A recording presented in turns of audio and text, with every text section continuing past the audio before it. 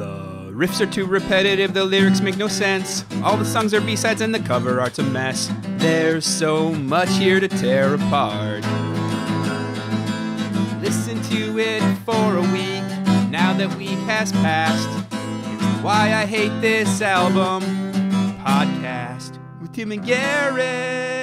Hello and welcome to another episode of Why I Hate This Album. I am one of your hosts, Garrett Harvey. With me, as always, co-host extraordinaire, rotten soldier to my good time boy, Timothy Richardson. Tim, how you doing, buddy? I am a little bit discouraged this week, if I'm being honest, Garrett. Who or what has you so discouraged this week? Well, I mean, as you know, and as most of our listeners and all of our viewers know, in addition to being a podcast studio and living quarters, this is obviously a very active scientific laboratory. You know, the past few years, we've made some wonderful discoveries. We don't need to go into all of them, but they're there. You could name two, though. We've made some discoveries in neuro-oncology, of course, basic neuroscience, and thanks to our newest round of interns working in the temporary absence of Tom B. Rady, some particle physics studies have come out. Anyway, it's not important what we've done successfully. Here's the problem, Garrett. There is an experiment that we have just been unable to crack, and it is weighing on me. Oh. That, of course, is the What If Coffee, but with other beans project. There is a ton of money being left on the table in the coffee market. Based on research from Ontario Beans, there are well over 400 different types of beans, and we are expected to drink coffee from only one. This is a wrong that we here at the Why I Hate This Album scientific laboratories have been hoping to right. Everyone we tried, though, Pinto, Disgusting. Canelli, Fava, Red, Black, Lima, Mung, Kidney, Navy, Garbanzo, Coca, et al. Soy. They've all failed. And I mean, we have pressed and ground and roasted and drank upwards of 200 different beans. The only one that was even sort of fun was the coca bean one, but none of them hasn't made anything even sort of resembling coffee. It's disgusting. Weirdly, though, universally even, all of them do cause diarrhea. Oh, yes. Yes, like coffee. So they are coffee-like. If you wanted to pivot the business, Tim, and perhaps make some sort of diarrhea juice, any one of those beans will do. We could mix them all together and make some sort of ultra diarrhea juice, but I don't know who's ordering that. I mean, a lot of people, Garrett. Coffee sort of diarrhea juice. You add a grand muffin to that and a little bit of traffic, and you're playing Beat the Clock. Yeah, it's a fun game. Challenge accepted. Weird. Scientific advances and horrific discoveries aside, we have a T-Rex. Well, okay, we don't. No, we don't. You know what? That was bluster. But we did tear a very small hole in the space-time continuum. We did. 3 interns were sucked into it before it closed. They're presumed dead. I don't like to think of it as sucked in. More collapsed upon. They were transported from our universe into a universe which presumably does not have the same properties, such as oxygen. Good luck on Altair 4, gentlemen. Anyway, Godspeed. Tim, back here on Earth, what album have we been listening to for an entire week straight? Well, Garrett, as the first episode of our now annual Spooksemberfest extravaganza, Garrett, we have been listening to 21 Pilots' Blurryface. This was suggested, of course, by Finn/Daishoryujin95, possibly 138 times. Donald Stratiff, Swan, there's been several others. I'd just like to say thanks, I guess, and keep bustin'. Well put, eloquent and succinct. Tim, after an entire week with T.O.P. and their BF, I have to ask, do you hate this album? And be honest. Not quite yet. Garrett, I am close. I am teetering on the brink. I think with a little hard work, a little persistence, a little stamina on your part, I think you can get me there this week. And Garrett, I will welcome the release of Hate, but not quite yet. I am anxiously awaiting my plateau. Discussion. Anyway, the point is, Garrett, do you hate this album? You've listened to this ad nauseum. I heard you listening to it in the shower whenever I listened to you shower the other day. It was still doing that, by the way. Yeah, that's clear. Do I hate it? Been quite a journey with this album, Tim, and I have to say, after numerous days of listening to nothing but 21 Pilots' Blurryface, I'm going to come in with a shocking, no, I do not hate this album. Do you? And I think I may stay right there. Interesting. Do you like it? No. Come on, friend. I still have ears. I mean, I suppose, given enough time, you could end up with some sort of Stockholm Syndrome with this album, but you and I have only experienced that ever with a single song, I think.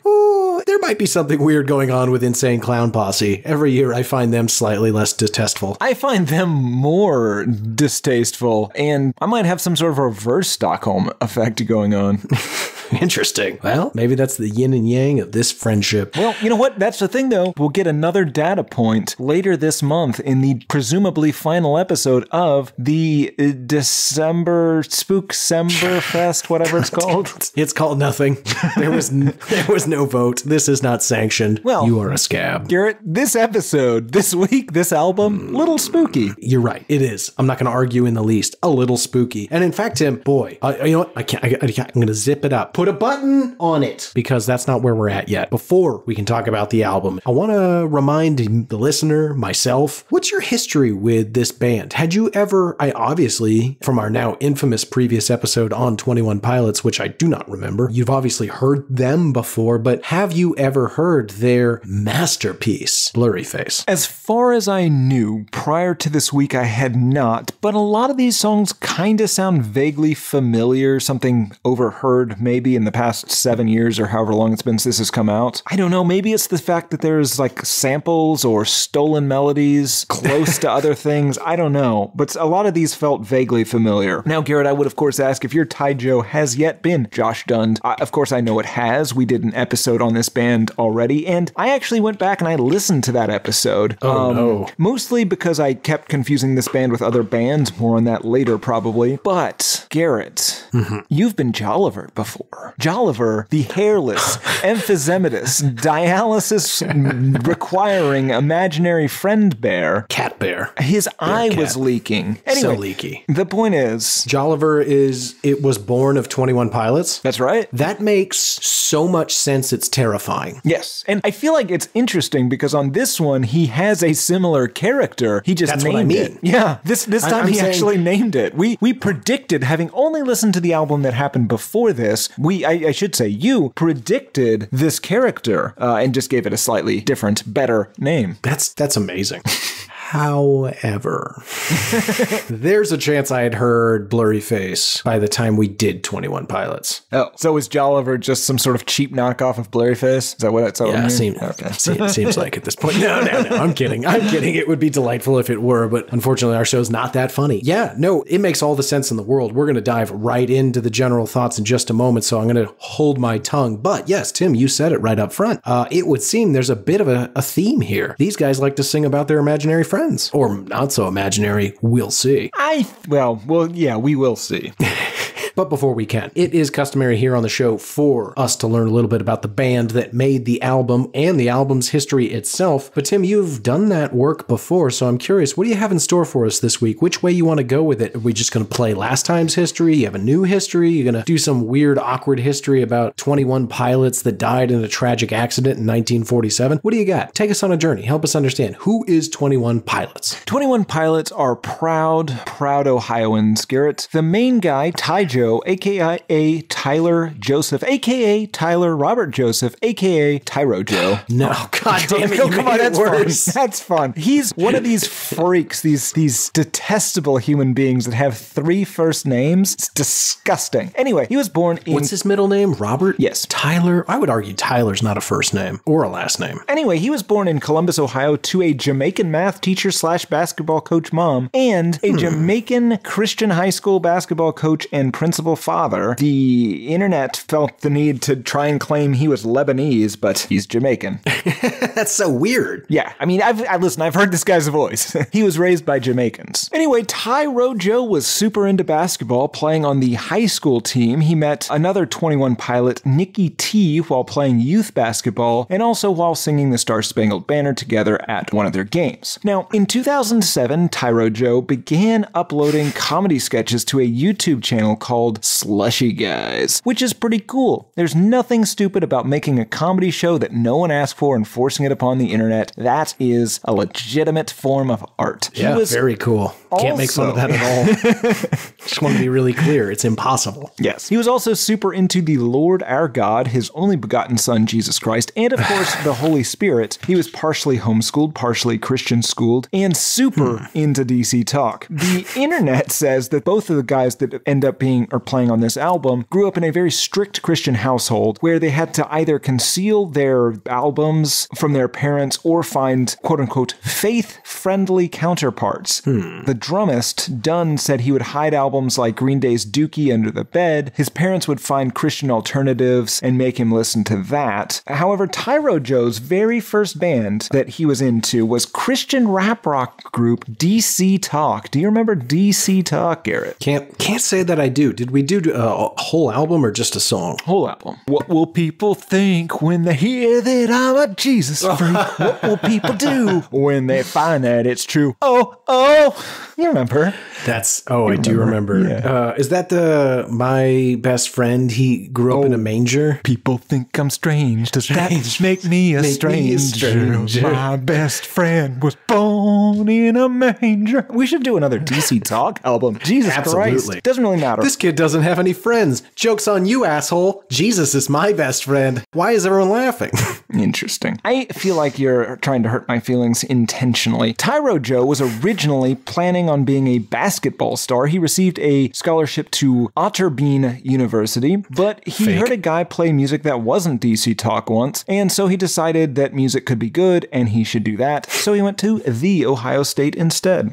His initial experience playing music was on an old keyboard that he had found in a closet, which I believe was a discarded Christmas gift from his mom, and he made an early solo album called No Fun Intended, PHUN, with Nicky T playing guitar on it. The title of that album, in case you didn't notice, is a pun about puns, which is really kind of fun, and it lets you know how fun and clever these guys are. They're just joking around, Garrett. They're having fun. Folks, get ready for about 90 minutes of pure frivolity. Yes. It's all fun and clever. Yeah, I don't want to spoil a thing. It's not sex. We can say that much. Ooh, you know what? We can say that much. While I can't necessarily say we'll stay, things might get after dark, but this is not sexy. It won't be sexy. No. Anywho, 21 Pilots were formed in Columbus, Ohio by Tyro Joe, Nicky T, and Chris Sala in 2009. Their stated purpose for making music, which is a thing people have to do before they start a band, is to, quote, make people think, as well as to encourage them to find joy in what they come to believe in life. Now, Tyro Joe came up with the band's name from an Arthur Miller play. It was about a man whose decision sending out faulty airplane parts for the good of his business caused the death of 21 pilots during World War II. And Tyro Joe thinks that the story's themes and moral dilemmas, choosing between the easy and the right decision, inspired the name of the band and also the formation of the band. They chose not to go with the names Bicycle Thief and Chillcoat. Unclear what inspired those names. I am shocked that they're just like, I really think this literature really inspired the creation of the band. You were making music. Yeah. Like, it's fine if that's where you got your name, but like, that's not why I just got done reading that book and was like, I need to make a band. And it's going to sound, well, I don't want to say anything yet. Counterpoint, Garrett. Neutral Milk Hotel. They are not the example of anything normal, although not the last time I will be bringing up that band this episode. Interesting. Terrifying. Arousing. The 21 Pilots played clubs around the Ohio State. They wore some costumes and some masks. They did backflips and other related nonsense on stage to get the attention that their music otherwise would never have possibly received. And also, Tyro Joe's mom, Kelro Joe, handed out tickets to their shows at the Ohio State University, asking people to come see her boy play music. And that's very sweet. She is a sweet lady who only wants the best from her son, and we will not be disparaging her here unless Garrett possibly has some mom material. I don't. Okay, good. They released an initial self-titled album in 2009. They toured Ohio, and they put some songs out on SoundCloud and did Battle of the Bandses, which attracted Josh Dunn, a drummist, to perform with them. They also performed at churches. They were on some gospel rock compilations and Christmas albums. And then Nicky T and Chris Sala left, or were possibly kicked out. Sala ended up working for a carpenter, and Nick, humiliatingly, interestingly, worked for the band as their merch guy. Yeah, I saw that. That's got to be tough, right? Yeah, that's not what you want. Hey, you guys think maybe on this next album I could get in there and mix it up like the old days? Nah, man, you're going to sell shirts. Yeah, he got demoted to intern. Oof. Could you imagine how much hostility there would be in this studio if one of us were demoted to intern? Hostility? So here's what we should do. Are you familiar with one of the classic shows of our time, Undercover Boss? Of course. Oh, bad idea coming in 3, 2, 1, go ahead. One of us should go on vacation for a couple of weeks. And of course, we're not really on vacation, I tell you this. We've disguised ourselves and come back as a newly hired intern. One, to spy on them, because I don't know what the fuck they're up to. And two, just to see how they would treat us. And if they treat us poorly, Garrett, we turn that on them and deliver it to them tenfold. Not realizing, that they're being mean to their boss. Slash, what is it when you have like power of attorney over somebody? Their God. There it is.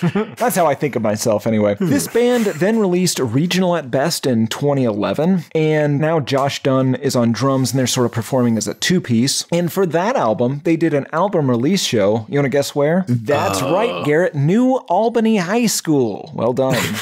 Later, that's going to be my second guess. Later in 2011, they played the Newport Music Hall in Columbus. They got some record label attention, eventually signing with Fueled by Ramen, an Atlantic record subsidiary. They released an EP in 2012, followed by a tour with Neon Trees and Walk the Moon. In 2013, they released their third album, Vessel, which was a now classic episode of this show. They performed pretty exclusively for that tour in like ski masks, again to draw attention that would otherwise not be there for their actual music. They played a bunch of summer festivals. They released the album of the week, Blurryface, on March 16th, 2015, and then toured the US, Europe, Asia, and Australia pretty extensively. I just want to say New Albany sounds like a made-up Simpsons town. It does, yeah. Ogdenville and New Albany. Yeah, okay, man. Yeah. They also released the song Heathens for the end credits and also soundtrack of the Suicide Squad movie. That's the 2016 version, the James Gunnless, aka Garrett's favorite version of Suicide Squad.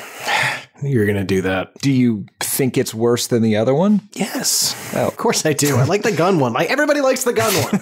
All right. Why do you have to make me have the worst taste in the DC? What is it? Not the DCEU. What are we? The IUEC? IUC, in-universe continuity. Doesn't matter, Garrett. Sorry. It is a you cinematic... made that terrible, too. It's a cinematic universe, and it will be respected as such. They continue to tour. They continue to rack up sales and awards and whatever. They did a collabo EP with Mute Math. Then in 2018, they started releasing dumb, cryptic messages online, posting letters from a character named Clancy. And I'm going to say that's objectively stupid. What kind of fucking maniac would write letters attributing them to a fake person and then post them online or on Instagram or whatever, just in a bid to gain attention? Fuck these guys. You need more to do. Right. This was, of course, all a ploy to get people interested in their fifth album, Trench, which is about the character Clancy, I guess, which worked. That album sold well too. The tour was successful. Well done, fellas.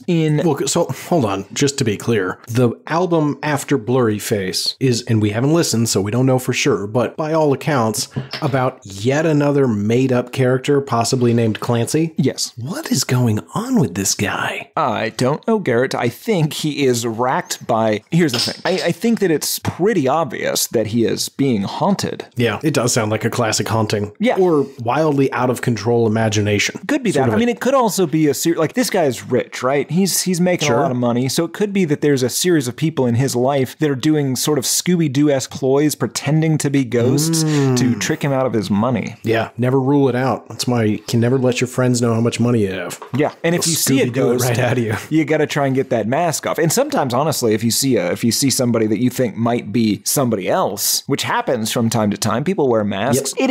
I fully support if you see somebody and you suspect they might be someone else, try and pull that mask off. Yes, but Tim, here's where you and I diverge. You have to respect at a certain point when A, you facial can't get that integrity. mask off. Yeah, facial integrity. Beautifully said. And B, somebody's insistence that they are who they say they are and that they are not wearing a mask. Here's the thing. I have actually found that a lot of people that I know or that I used to know, they weren't actually the people I thought they knew. They were these terrifying ghosts, these monsters, these screaming having skeleton men under there. It was horrible. Right. Yes. Just really Screaming, upsetting bleeding stuff. skeletal men under those masks. Right. Anyway.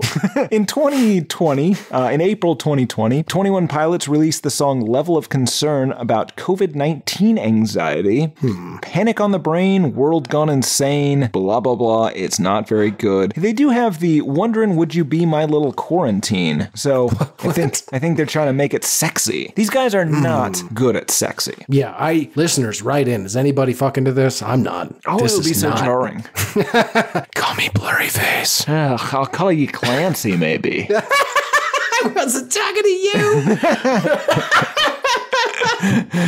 In 2021, they released the album Scaled and Icy, notably an anagram of Clancy is Dead. Then they did the Takeover tour, where they went for a week to each city that they were touring in, and did both large venues and small clubs, which I think is genuinely a good idea for bands, just maybe not this one. That year, they also acted in a Chipotle commercial. Garrett, did you watch that? No, of course not. Oh, it's a very apt metaphor for their career. It's interesting because it's not like they get really into it. Like they seem to be having just the time of their lives promoting Chipotle. I don't know what that means. They're super into Chipotle, Garrett. Just like rubbing the burritos all over their faces. Pretty much, what's happening? yeah. That can't be accurate. Well, then you're going to have to watch it to find out. Did you watch it? Yes, This I is did. just a ploy to make me watch a commercial you didn't watch? That's not a funny joke. No, it's a ploy to make you watch a commercial I did watch. I like watching commercials with you. Maybe we'll go to Chipotle. Garrett, here's the weird thing. In New York City, Chipotle smells fucking amazing. I don't know if it's because of like the space constraints. They're like piping the grill smell out onto the front door. Every time I walk past a Chipotle in this city, Jesus Christ, it's the best smelling restaurant I've ever walked by. Yeah, don't be fooled. Yeah, that's true. No, I mean, you go into it, it's just Chipotle. It's bean coffee. Yeah. Maybe rice. Soup. What if we make some sort of rice beverage? What? I think they make rice wine. That's like vinegar. It doesn't matter. Well, they make rice wine vinegar as well. Oh. Isn't sake a rice wine? Oh, yes. You know what? This has already been done. Go to your room. Anyway, Garrett, that's the history of LaFace. Shia LaBeouf to you. Well done, I guess. I don't care. That brings us to general thoughts, thank God. Let's get into this fucking album. My gentle Jesus, it's long. Yeah. Well, here's what we should say first. So the reason I listened to the previous episode is I looked on the internet. I typed in 21 Pilots dick measuring. I typed in Tyro Joe dick sizes, all sorts of things, because I could not tell the difference between these guys, Imagine Dragons, and Chainsmokers. Somehow in my brain, all of those idiots have combined into a single band. There's Masks, there's dick measuring, there's Mormonism. I honestly thought these guys were the dick measurers. That's Chainsmokers. That's Chainsmokers. Okay, we all were for a minute there. Yes, our legendary episode on the Chainsmokers does address their incessant need to measure their penises, or at least talk about it. It's a ridiculous way to measure. There's only one true way. From the root. No, Garrett, no, come on. You know better than this. The top. No. Listen, the only true way, because it doesn't matter how big it is. You're just comparing it to somebody else's, right? You want to know, hey, do I have a bigger wiener than my friend? Like, that's the only reason to do this. I guess. Wait. So my point is, if you're just trying to see which one is bigger, here's what you do. You both drop trow, achieve erection, face each other, and walk slowly toward one another. Whichever one touches first, that's the bigger penis. Done. I've saved you some time, Chainsmokers. You've thought about this. Yeah, I have. My only, and I can't believe I'm going to continue down this lane. My only thing, Tim, is depending on that erection, we might have more of an up than out situation. I mean, okay. So, maybe Yeah. So you're saying you would be so aroused by this situation. That's not what I mean at all. I'm just saying, That's hypothetically. Okay. I mean, hey, I'm going to be into it. I know too. there's no judgment. Oh, yes, that. Anyway, we're so painfully close to talking about this album. Oh, yes, sorry, Can we the move album. off the Yes. dicks? Most of these songs are indistinguishable from songs on Vessel. They are pretty interchangeable. Yes, I would argue better production on this album. I think so too, and I think there's maybe a little more variation in the sound. Like there's a couple songs that are just like, oh hey, we're doing like a Avett Brothers for some reason. Oh yeah, okay, that's an apt comparison, but like with a dash of AJR. Yes, there's a lot of AJR. It's so okay. What kind of music is this? right? Yeah, it's impossible. Because there's depression rock. There is the pop, but like the AJR type of pop. There's folk, there's pop punk, there's electro pop, there's some hip hop, there's dubstep, drum step. There's a lot of reggae. That's just a bit of trap. And I don't understand, is this to distract from something, right? Because a lot of these songs, they just Shock stop. and awe. And exactly. They stop, they start up in a different style. It's jarring. It's exhausting. They do this repeatedly. If I could give you one piece of advice, 21 Pilots, just stick to a single song per song, please. I have a real problem with the front half, back half situation going on in this album. Front half, I'm not on board per se, but I'm engaged. It's interesting. We can talk about it. The last 4 songs on this album, I just don't care. Yeah, and I think it's weird because that's really where he gets into the crux of the Blurryface of it all. Absolutely. Well, it's all over the place. That's where it comes to a head, I think. Yes, that's well put. Yeah. And we'll, of course, get into the details there. Yeah. It's also a little bit of a shame, too, because parts of this album are really good and parts of it are really fun. Like, there's good music on here. There's some interesting material. The problem is it's just incoherently presented. Yeah, there's too much for me. Yeah. It's dense and repetitive, whereas I was going to say you could be one or the other. That's not true. You can be dense, but you got to be saying something. If it's dense for the purposes of just a lot, I just get overwhelmed and bored. Yeah, absolutely. We should discuss probably the core concept allegedly here, right? So yeah, it's named after a character the band created called Blurryface. Now, according to Tyro Joe, this quote-unquote represents all the things that I as an individual, but also everyone around, are insecure about. And he also likes to wear black paint on his hands and neck during the live performances to represent Blurryface. And he says, it's very dramatic, I know, but it helps me get into that character. Now, I have more advice for Tyro Joe. Fully commit. Paint everything black.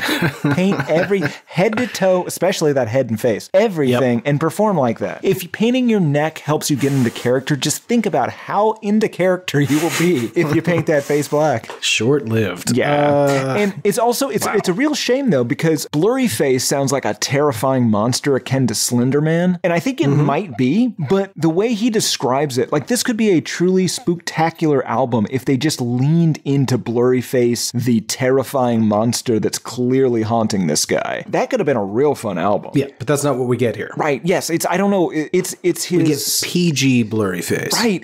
You could even do it differently. So if you're saying this is his insecurities, things he's ashamed of, just make it the personification of all your weird Christian sinful urges, right? Getting caught masturbating in closets around your house, all of which just happen to have your mom's shoes in them. It's a phase. God. It's weird. The point is, like, that's at least entertaining. See it, doctor. Yeah. I mean, I guess there's worse things in the world if you want to jizz all over your mom's shoes. But is it that it's your mom's shoes, or it's just the only lady's shoes that this person has access to? There's a huge difference. Is that's the crux of the whole thing. Okay, wait. You're saying it's up to the reader to determine? No. I'm saying whether or not it's a problem that needs to be addressed, like with like a psych hold, professional versus just outpatient therapy is that's the answer. Versus a stern talking to. Not in my house, damn it. That's my wife's shoes. If anyone's gonna come on these shoes, it's me. Well, I think that's where we get it from. I learned it from watching you. Anyway, the point is, either go with this is the weird Christian like pseudo sins, or this is the Blurryface. The like I go sometimes when I'm standing in the bathroom, I click the lights off and just the face in the mirror starts to get blurry, and I don't know what that means. I think it might be coming for me. Yeah, that's not bad. But yeah, we're gonna get into all the dimensions of this alleged Blurryface in just a few moments, but it's so not scary. Yeah. Just make it an album about how you can't remember people's names because you have face blindness. Yeah, that is an affliction. Yes. I apologize to all the listeners I met at last month's Why I Hate This Album Fest. It's, I know I've met you before. I'm so sorry. And just remind me, Tim, why did we make that invite only? Well, you don't want just anyone showing up. Ideally, it's so that I could remember faces and names because I invited those specific people, you know? Sure. But no. Yeah. Wow. Get the invite. All right. Well, then I guess we've kind of squeezed this orange. We ready to get into the song by song? The only other thing I want to mention. So the claim is, of course, that this is an album made by two guys. guys, right? Oh. But that's not even sort of true. There are 18 people in addition to Tyro Joe on the production side. There are 8 additional musicians here, including a man named Lunch Money Lewis. I don't know if you noticed that. This is not 2 guys. This is 1.11 Slipknot units. Yeah. Now, ironically, despite all those extra hands in the pot, Josh Dunn remains the Meg of this situation. Yeah, I do love that, like, Tyro Joe, he does pianos, keys, organ, Hammond organ, synth, ukulele, guitar, bass, synth bass, programming of beats, tambourine, sings, and has 100% of the songwriting credit, and Josh Dunn plays the drums. And I'm Josh. I play drums.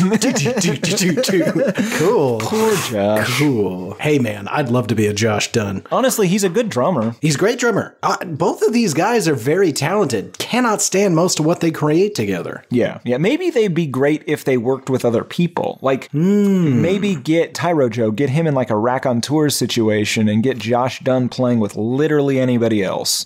Just get him out of there. Yeah. Just a rendition of Josh Dunn. I wonder if you were to put Tyler Joseph next to Beck, if the two would just explode. Maybe. I mean, or it'd be perfect to be like, and then I thought maybe we'd just have like a jazz solo next. And he's like, yes.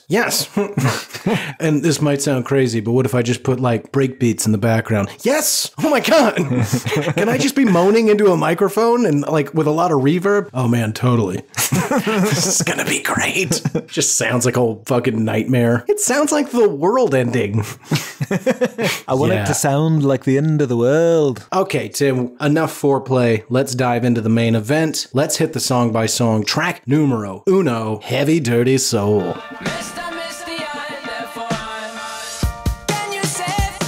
And we start out with a sample, at least an interpolation. According to the internet, it is. It sounded different to me, but it was similar enough that I looked this up, and allegedly this starts off with a sample or interpolation or something of Amen Brother by the Winstons, the sample. Yep, making an appearance and again, ratcheting the quality of this song up by 25%. And folks, I'm going to do my best to call out the style of song throughout each song because it does change so often. We open with rap, and I'm not in love with it. It's very quick. I'm impressed by that. Well, he's definitely trying to sound Eminem-y with the raps. Well, yeah, okay, yes and no. At first, that was my position, but as I listen to this song over and over and over again, I think it sounds like Moby rapping. No, maybe. I think this whole song has a Moby feel. There's an infestation in my mind's imagination. I hope they choke on smoke. I feel like that sounds like Eminem. I see what you're saying. It's not a good Eminem, but it's Eminem. It's aspirational Eminem. I see what you're saying, but I think one of this guy's weirdest qualities that I'll put in the pro column is that he like sings, raps, talks, and some weird fourth thing that he does in his songs, and it all is kind of his just screams, and it's all just that same like generic white guy voice. Yeah, I'm gonna put that in the negative column. Okay, agree to disagree. Let's see. I thought this had a real Moby feel, not the good Moby,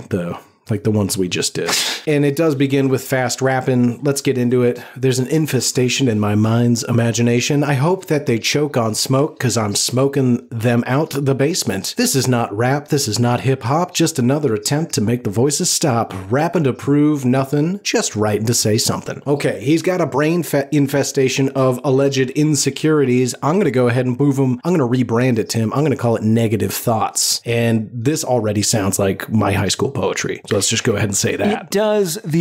So it sounds like high school poetry written by you if you had demons in your head. Okay, yeah, that's true. Or just instead of hitting people and getting angry at my parents, I had written down my emotions or tried to use complex metaphors. Well, you did all those things, but it was just gross and sad. Here's the problem though. So if this is all bullshit, right? If this is just him, like if he does not have like legitimate demons that he is trying to tamp down here, this is just stolen mental illness, Valor. Sure. No, he has demons. Okay. I think there's demons. Okay.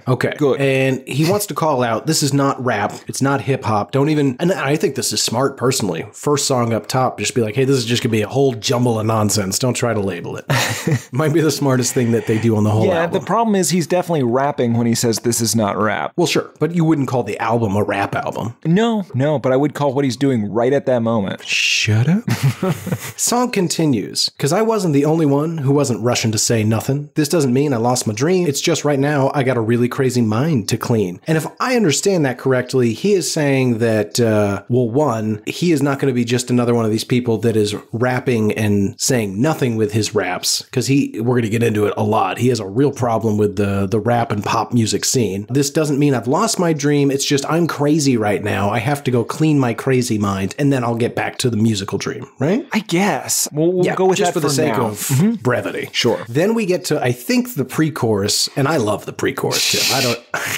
Gangsters don't cry, therefore I'm Mr. Misty-Eyed, therefore I'm Mr. Misty-Eyed. That's fantastic, Tim. I've seen you. Well, I get misty. You just weep openly if anybody leaves you alone for 20 minutes. That's my question. Is he crying? Right? No, he's got to keep it misty. Okay, so he's holding the tears in because he's holding a gangster. Gangsta? Right, and that makes, well, yeah. Well, I don't, remains to be seen. Gino, check the A on that. Is he dead? Nope. Nope. There you go. Sorry, it looked... I thought that was it. I think we would have finished the episode, to be fair. Yeah, listen, his wife doesn't need... We just delete the part where we discover he's dead. His wife does not need to know. Editor's note. Please remove the part where we discover the corpse and continue the episode. All right. Anyway. Yeah. So he wants to be a gangster. And I don't understand this, putting on a brave face to be a gangster so he remains misty-eyed, which, by the way, not so tough. I guess you can always blame the wind or carry around a satchel of onions constantly and be like, no, that's these. But who's he trying to be a gangster for? Nobody mistook you for a gangster. I think he's trying to look tough in front of his demons. So they're, so they're not just going to push him over. They're going to have to work for it. And you know what? That's fair. Demons can smell fear. Yes. Then we get into the chorus, which is ridiculous. He says, can you save my heavy, dirty soul? Can you save my heavy, dirty soul? For me, oh, can you save my heavy, dirty soul, etc. It goes on like that. You get the point. Couple of questions here. Sounds like a dance song, like an edgier AJR, in my opinion, or a less edgy Moby, depending on which direction you're looking from. Here's my question, Tim. 1, who is he asking to save his soul, and why is that soul so dirty and heavy? Well, Garrett, I'm glad you ask. You see, he was raised a good DC Talk listening Christian boy. Right. This is his dirty, dirty soul. He is asking God. This is a backdoor Christian song. He's asking, he is interpreting his own demons, his own mental illness as sin, you see. How tragic. Now, folks, do not Google shaved bears. Do not Google Mr. Hands. Do not Google backdoor Christian. Oh, yes. I'm so sorry. I'm so sorry. Yes, but it is. It's sure. No, you're not wrong to say it. I'm just saying somebody might be like, oh, that's a clever way to say that, and then Google it and get kicked off of the library browser. Right. Yes. At least just don't throw just don't Google it. Just don't Google it. Just don't Google it. Yep. Good call. Good call. So he's got a heavy, dirty soul for possibly mental illness. Now, knowing obviously that the album is called Blurryface, knowing that there is a song called Blurryface, I began to question. There is no song called Blurryface. Oh, right. That's, what is it? Stressed Out? Yes. Whatever. Knowing that the album's called Blurryface and knowing there's a song entirely dedicated to the titular face, I was wondering perhaps this was a Faustian bargain with a hellspawn known as Blurryface. Okay. Can you save my heavy, dirty soul? Interesting. Okay, so how about this? Maybe his God and his Christian upbringing has convinced him that he's super sinful, and he is interpreting the demons that are in his head as God. He has mistaken them for God. He's a little confused because there's more than 3 of them, and as we all know, there are only 3 gods. Jesus Christ, the Lord Father, and of course the Holy Ghost. That's not important. The point is, there's at least 4 people in that head. His demons, his Blurry's face, and he's a little confused, but he's going to go with it, and he's just asking them, assuming,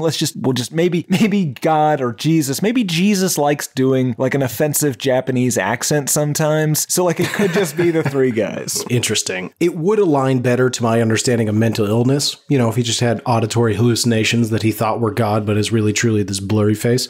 But I think your interpretation is probably correct. Just wanted to open the door for a chance that Blurryface is either, of course, a hallucination that he's now worshiping as his Lord and Savior, or potentially a demon spawn, a la Spawn, from the now famous episode Spawn, the album, the Spawn soundtrack. It's its name, I'm sorry. Spawn the film, the album. From Spawn the film, the album, the Spawn soundtrack is technically the name. Anyway, silliness aside, I'm going to also keep the door open, Tim, that we don't know why that soul is so heavy and or dirty. He may be up to things that we aren't privy to and don't want to know about. Love it, although I do want to know. Gross. Song continues. Nah, I didn't understand a thing you said. If I didn't know better, I guess you are all already dead. Mindless zombies walking around with a limp and a hunch saying stuff like you only live once. He's got severe disdain for probably the same people that love his music. Yeah, this is sheeple talk, and it does seem like it would be directed at his own audience. I was trying to think of our listeners. I don't know if I would call them fans. That feels gross, but listeners for sure. And some of you I know, viewers, and some of you personal invitees to Tim's Why I Hate This Album Fest. Well, it was ours. It was ours. Yeah, but I really feel like you spearheaded it, and then the moment you were like, hey, let's not sell tickets, let's just invite people like Willy Wonka, that'll be really cool, and then you sent out 23 instead of the literal thousands we could have sold. Well, maybe not thousands, hundreds. We could have sold a few hundred tickets. Garrett, you know I love Jim Carrey movies, all right? What? I had to go with 23. That's why? Yeah. God, that's not even a good Jim Carrey movie. Garrett, it's a Jim Carrey movie. They're all a little good. No, that movie sucks. No, the only one Garrett, worse is where he's Russian. He was being stalked by a number. How do you remember that movie? I mean, back to this stupid song. Are you asking song. how I remember it, or why do I? It doesn't matter. Back to the stupid song. I apologize. Right. Yeah, so disdain for his own fans. Perhaps he's even asking for salvation, Tim, to not be a heathen like these mud people that are fans of him. Oh, I like calling them mud people. That seems right. His words, okay. Not mine. Yep. Then we get to a really weird change in style and lines that I think are legitimately good. He says, death inspires me like a dog inspires a rabbit. And he says that a couple of times. Delivery reminds me of a band, Tim, you've probably never heard of called Placebo. They sing a song called Pure Morning. Not offhand. It's fine. Listeners, write in. Should we do an episode on Placebo's Pure Morning? I say yes. Tim says, never heard of it. But it sounds like this part right here. And I say, pretty good line. He's inspired by fear. Okay. Fear of death. Yeah. Or being consumed by a giant beast. Sure. He's being chased by some sort of literal Grim Reaper, some sort of Final Destination scenario. Perhaps some sort of blurry face. Perhaps the beast he's so afraid of is all those gears that are underneath like an escalator. Oh yeah. All razor sharp. Yeah. Why? I rewatched that one the other nobody knows. Who knew escalators ran on blades? Yeah. We get the chorus and outro, which is half the chorus all over again. A dramatic synth and drumming that builds to nothing before we get to track number 2, Stressed Out. And I care what people think. My name's Blurryface and I care what you think. So for a time, Tim, when this song came out, Amazon Music demanded that I listen to it. And no matter how many times I said less like this, it was like, cool, but here's Stressed Out.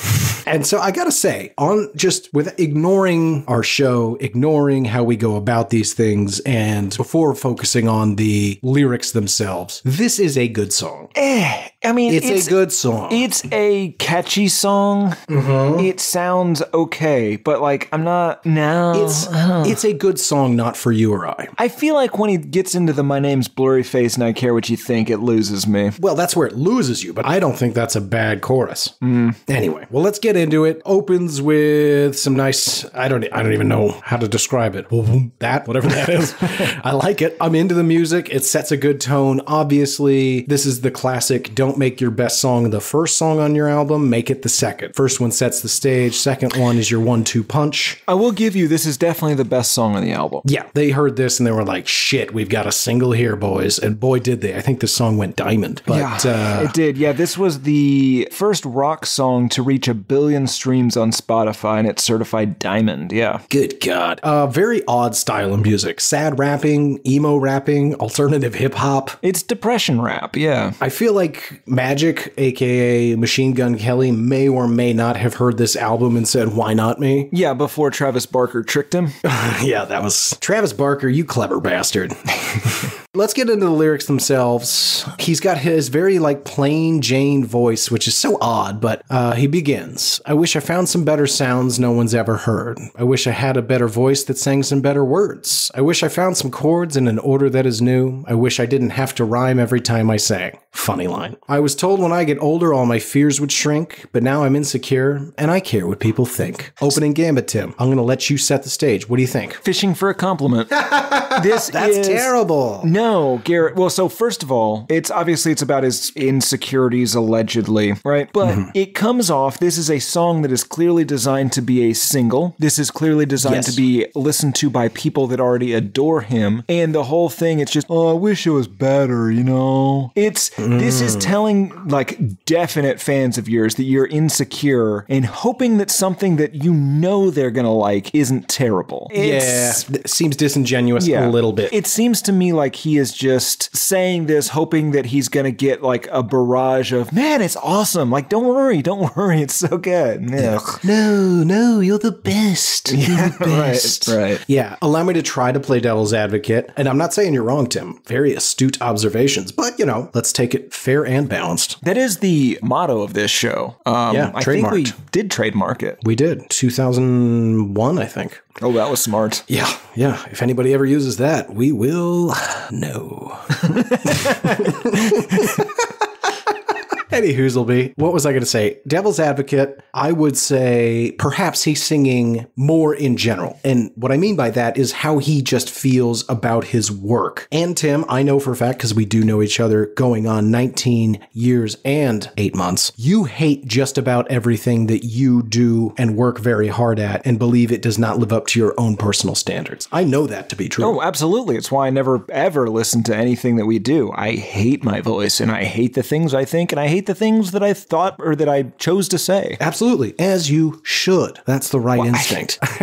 Let me finish. I do as well. And the only way you can get better in this world at anything is to never be satisfied with the thing that you did. Now, where Tim and I go wrong, we never take a moment to appreciate the effort that we put into it. It's just immediately negative. Just immediately. We do it for ourselves. We do it for each other. Hell, we have a show where we're pointing out where people did their worst work. But I think in this case, he could be saying, I am constantly plagued by the same general feeling that nothing lives up to my own standards. Possible? Yeah, that's fair. Okay, then we get to the chorus. My name's Blurryface, and I care what you think. Repeated a couple of times. And I really want to explore, and we don't have to hammer down and commit to any one of these. Now, I'm going to peel back the curtain for just a second. Tim and I, as you guys know, we've been very, very busy, and so we've had to bank episodes and reshuffle the schedule. Long story short, I've spent a significant amount of time with this album. So I have a lot of notes. So I'm not going to commit to any one storyline. You're just going to have to keep up with all three at the same time. Blurryface. What the fuck is he?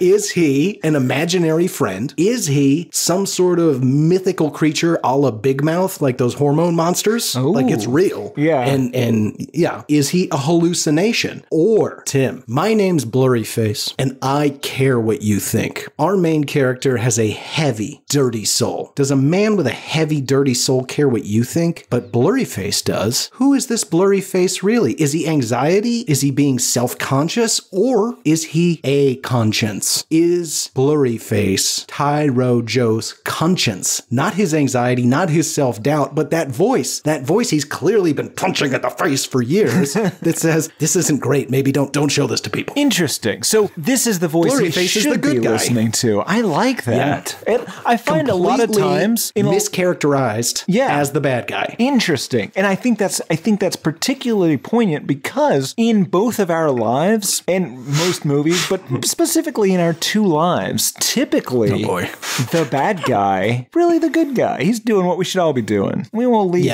everyone up to think or to make up their own mind as to who the bad guy is at any given time because it does switch back and forth. Absolutely. But yeah, no, I like that. I like that he is the bad guy and Blurryface is the true hero here. I'm in. Well, I don't know if I want to say hero, but he could very well be the conscience of this character who's constantly not an anxiety, not somebody's insecurity. Don't confuse insecurity with a conscience. So, a conscience to say, hey, maybe stop dirtying up that soul. Blurryface is his telltale heart, but it's some sort of Donnie Darko-esque monster that's just kind of hanging out. Yeah. And that brings me to my next question, Tim. What does Blurryface look like? I did not anticipate the Jolliver crossover, so I am literally beaming right now. If you found the feed, this is the happiest I've ever looked in my entire life, because I love thinking about imaginary friends, turns out.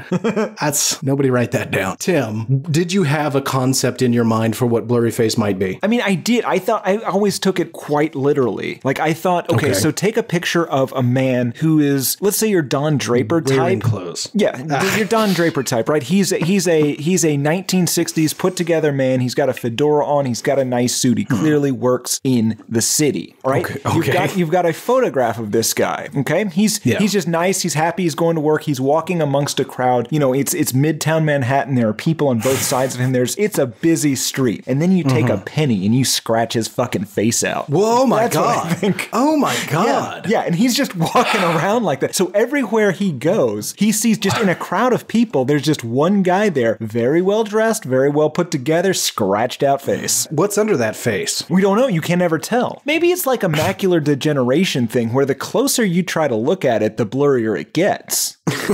It's like a magic eye. He's a reverse magic eye. Okay, sure. I think macular degeneration probably says it better, but sure. Reverse magic I'm eye. a man.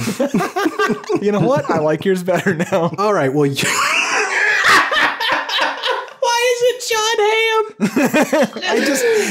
I like John Hamm. So specific. You know, I don't know if you've ever mentioned this. We used to live in a place where John Hamm used to live in Austin, Texas. And John Hamm took a claw hammer, placed it under another man's testicles, and forced him to walk about a room, and then was asked to leave the University of Texas. Allegedly. I think that's on record. What record would that be? Oh, the schools. Right, they kicked him out. Right. Because he's a monster. Hammy. All right, well, let me describe my Blurryface. Speaking of monsters. 8 feet tall.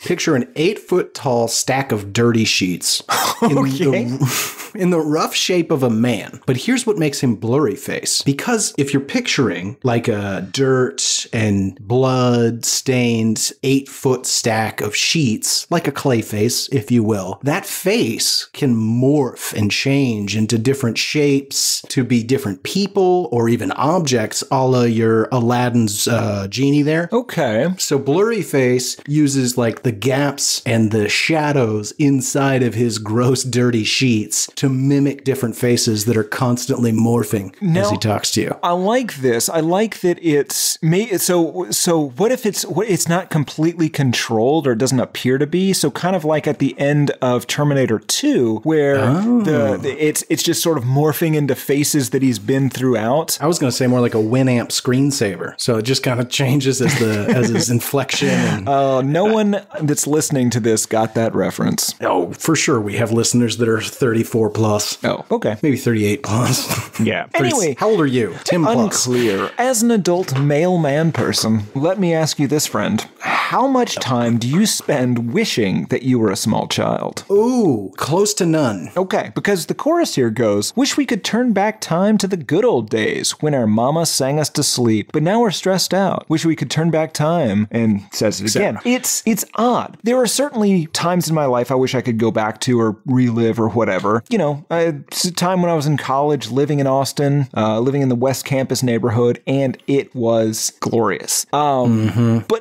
early childhood is not the time, right? No, like the only way that would make sense is if his mom had died when he was like 8, but that's not the case. She's still alive. No. She's still promoting this band. She could fulfill this weird desire. She could sing him to sleep tonight. Yeah. There's FaceTime. Right. Now, I guess like this has to be a thing for some people, right? I mean, it's sort of the basis for like Freudian theories. Oh, I think there's tons of people that would love to move back in with their parents and be mama's boys again, or girls. Yeah, but it's just weird to me because, like, again, the music video, it's them riding tricycles and pretending to be kids in their childhood bedrooms. And there's a lot of really good material about the loss of childhood or something, like Neil Young, Sugar Mountain kind of thing, Summer of '69. But it I'll take it even a different direction. I almost relate to this song. Almost. If he didn't want to turn back time to the good old days when Mama sang us to sleep, because obviously I can't relate to that as my parents screamed me to bed.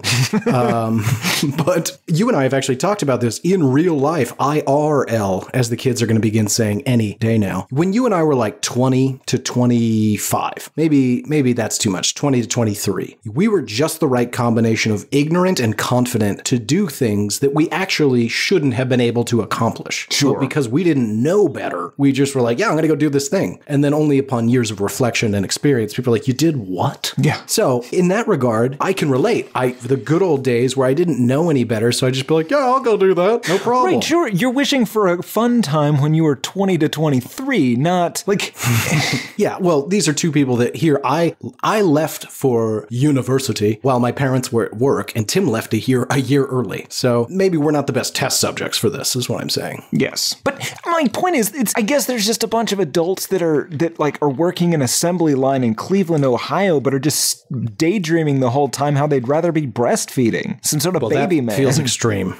It's not that far off. I'm sure there's somebody that's working in a factory. They have to be at a factory. That's fine. Working in a factory dreaming about breastfeeding. I guarantee that's happening, but I don't think it's a large number. Well, it's at least 2 people. Listeners, write in. hatePodMail@gmail.com. Do you work in a factory? And if so, do you or a coworker often dream about breastfeeding? Not in a sexual way. Oh, yeah, absolutely. Don't want to know about that. That's weird. Yeah, that's super weird. I mean, live your truth. Consensual, blah, blah, blah. But gross. Song continues. Sometimes a certain smell will take me back to when I was young. How come I'm never able to identify where it's coming from? I'd make a candle out of it if I ever found it. I'd try to sell it, never sell out of it. I'd probably only sell one. It'd be to my brother because we have the same nose. Great. I honestly only brought up that line because I only have that with like negative nostalgia. Like lawn clippings and Windex remind me of chores and being grounded. But like I don't ever smell cookies and I'm just like, oh, that takes me back. Well, yeah, but you weren't allowed to have cookies because of your stomach thing. Right. Well, alleged stomach thing. Joke's on me. It was just a mistake. And then you kind of willed it into being, so that's good. Well, yeah. Anyway, Tim, is there a smell from your past that you would like to make a candle out of? Don't say me. I don't know. I mean... Don't say me. Okay. Well, now I'm... Just to be clear. But now I'm kind of stuck, you see. Yeah, I figured. Yeah. Oh, you know what would be gross is if you made a candle out of one of our cars from college. The smell from inside one of our cars from college. Oh, it just smelled like rock climbing shoes. Yeah, and a little like farts.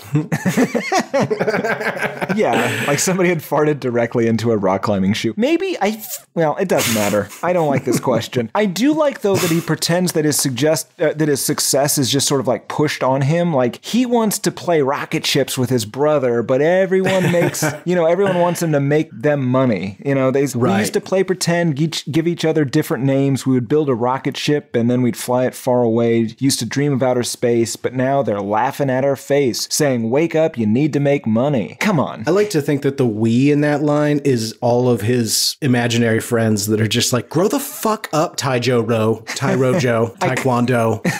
Yeah, I do enjoy that. I think that maybe it's, or it's just Blurryface, right? It is his conscience just being like, you have a child now, you fucking psychopath. Yeah. Like, stop playing rocket ships. Listen. He hasn't been bathed in a week.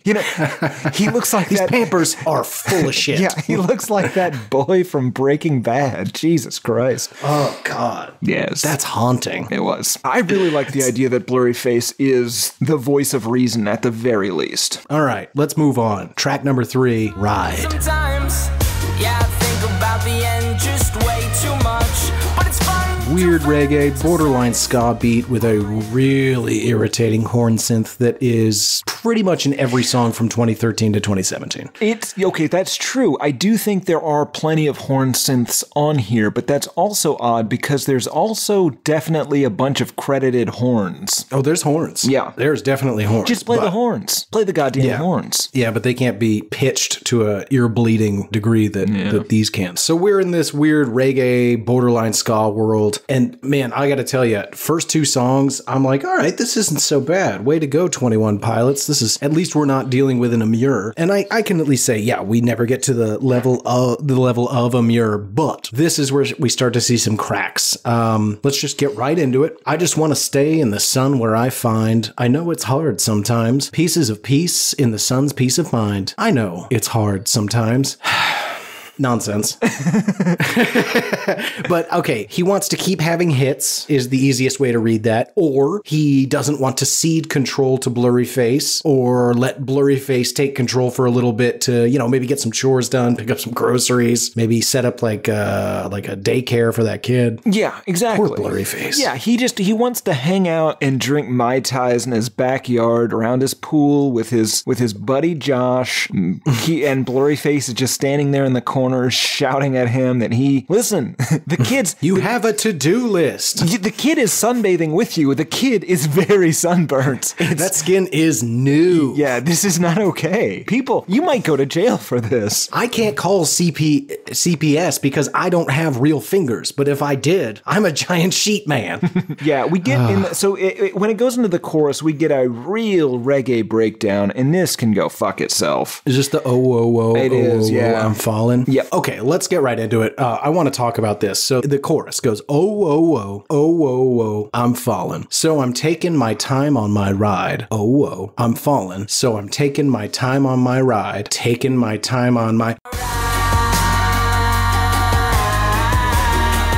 That happens conservatively 71 times in this song. And I don't know about you, it just grated on me. It almost ruined the whole song for me. The song was never that good to begin with, but there's a lot of really poor decisions made on the vocals. Like he just, because it's not just the ride thing. There's throughout this album, there's all these like yells and nonsense that's just like, who thought this was a good idea? Yeah, it's tough. So he's taking his time on his ride because he's falling. I think falling is he's beginning to, here's an interesting thing here. So maybe as a young man, Blurryface came to help right the ship. And then as Tyro Joe got older, maybe he got on some, and this is the character to be clear, folks, not the actual man. This is all fiction. This is an album. But the main character of the album maybe got on some medication, got his mind right, cleaned up that crazy mind of his, and then he starts to have those negative thoughts again. He's taking his time on his ride because he can tell that he's falling, and that's why he needs Blurryface to come back into his life and be like, oh, I see what's going on here. Yeah, time for me to take control again. Yeah, I think that's fair. Then we take a weird departure in kind of a reggae rap breakdown. He says, I'd die for you. That's easy to say. We have a list of people that we would take. A bullet for them, a bullet for you, a bullet for everybody in this room. But I don't seem to see many bullets coming through. Through. Metaphorically, I'm the man, but literally, I don't know what I'd do. What? Yes. So it's just stream of consciousness nonsense. It's one of these, like, I'd take a bullet for this is when you get that guy that gets drunk and he's just like, man, I'd take a bullet for you, man. Yeah. Just stop. I have a gun. We can make this happen if that's what you want. Tim, out of curiosity, gun to my head, would you take a bullet for me in the arm?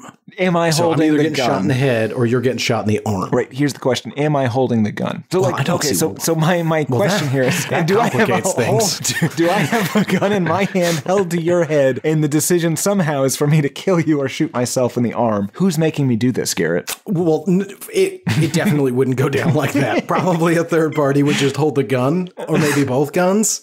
Maybe because I could just see like the moment you have the guns, you maybe kill the guy that asked you to start all this. Well, here's my question though, because how do I know for sure that after he shoots me in the arm, he's not just going to kill you anyway? We don't. Okay, we don't. So then here's the thing. How am I supposed to trust this guy? He's got a gun.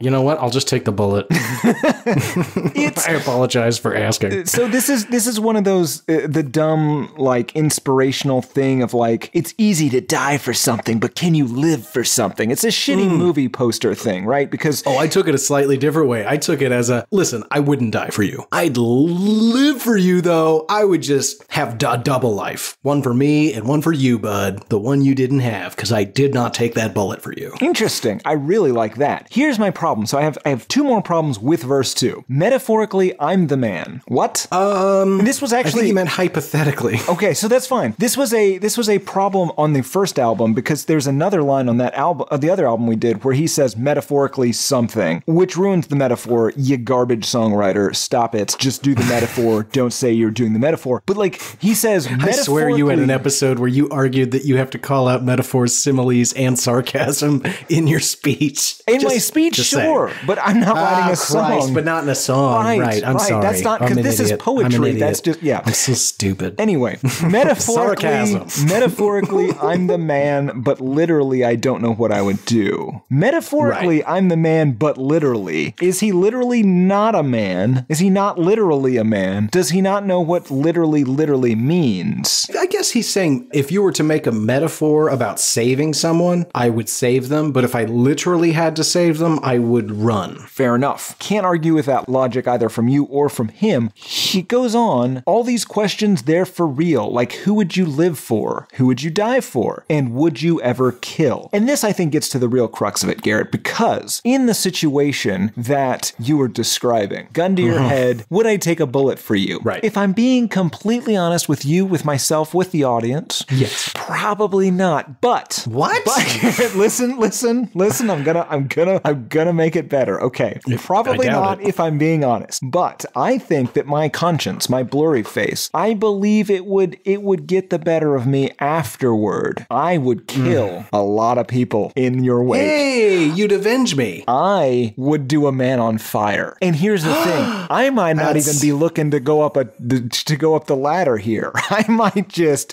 rampage. You just kind of Grand Theft Auto the whole thing. Possibly. I don't know. We'll have to shoot you in the head to find out. Oh my goodness. I mean, I gotta say, bummed to find out I'm dying. Happy to find out you're gonna man on fire all the people involved. Yes, absolutely. And I don't listen because I'm definitely not looking forward to your death. Thank you. But I would it be worth it? You are looking forward to the revenge that will follow. Right. That's natural. And here's the problem is I can't make it happen because then I am responsible. I can't justify a revenge. So I just have to wait for it to happen. Catch-22. You'd have to kill yourself afterwards. Right. That's just a murder-suicide. We already have a contract for that. Yep. I got an 18 count on the I've been thinking too much, and that's too many. Well, I want to talk about the I've been thinking too much. Yes, that is way too many. However, you're going to disagree with me here. I love the Help Me bridge. In a beautiful, I'll just say it, a beautiful falsetto, we get, I've been thinking too much. I've been thinking too much. Help me.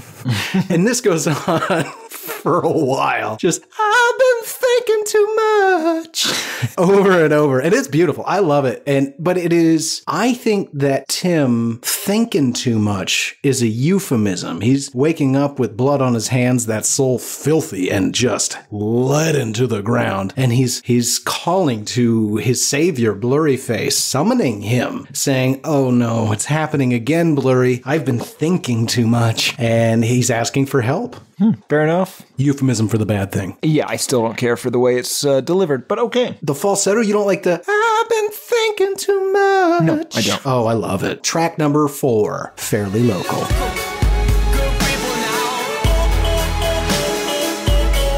So I get this is the Tyler v. Blurryface argument, I guess. Sure. Yeah, boy. I'm going to say something crazy. This sounds like a Jack White song to me. You love this album. Jesus Christ. Off that Boarding House Reach thing? Oh, absolutely. Fair enough. Okay, yeah. That's fine. Don't care. The style is, according to the internet, drum step and electronica with, cannot be ignored, way over the top choir in the background. Yeah, it's a bit excessive. It's credited as group vocals, but Jesus Christ. Yeah, so you've got very choral singing. Oh,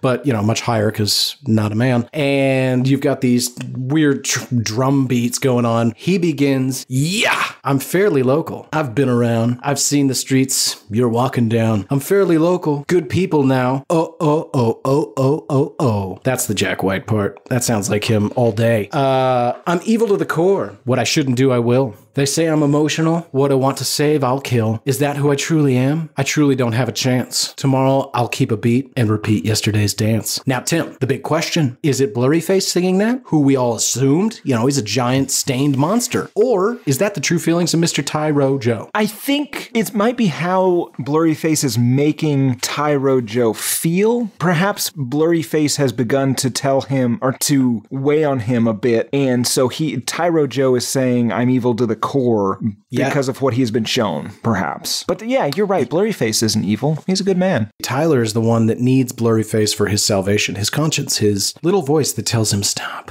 Yeah, they've had enough. Just stop. He's already dead. Yo, this song will never be on the radio. Even if my clique were to pick and the people were to vote, it's the few, the proud, and the emotional. He basically is saying, listen, you got to be like really emotionally deep if you want to get this song. Yeah, again, it's a very like sheeple thing, but it's also I don't think it's sheeple. I think it's the opposite. I think it's saying, well, I guess you could say it's sheeple, but I think he's specifically saying like really only the emotionally intelligent are going to get this song, and that's why it can't be popular. Yeah, right. He is signaling to his audience that they have to pretend to like this to be deep. Yeah, I agree. Well, then we get a mirror after the chorus again, and somebody else says, I'm not evil to the core. What I shouldn't do, I will fight. I know I'm emotional. What I want to save, I will try. Boy, that's non-committal. I know who I truly am. I truly do have a chance. Tomorrow I'll switch the beat to avoid yesterday's dance. Maybe Blurry talked him down, got him out of his fit. He's calmed for the day. No, see, I think that this is him arguing back with Blurryface, right? Blurryface has shown him the error of his ways, and now he's stepping back. He's like, no, man, I'm not evil. I kind of like the way I am. And Blurryface is gonna have to do a little more work. I mean, that would explain why the line is, I'm not evil to the core. What I shouldn't do, I won't. Or why it isn't that, and instead it's what I shouldn't do, I will fight.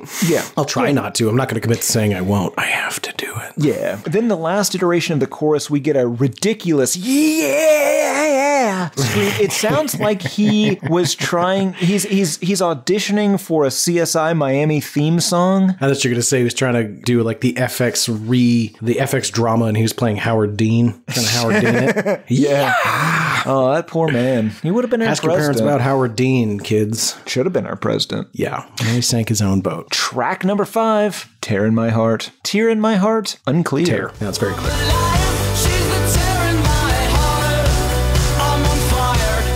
Song begins with a count-in in Korean. Annyeong haseyo.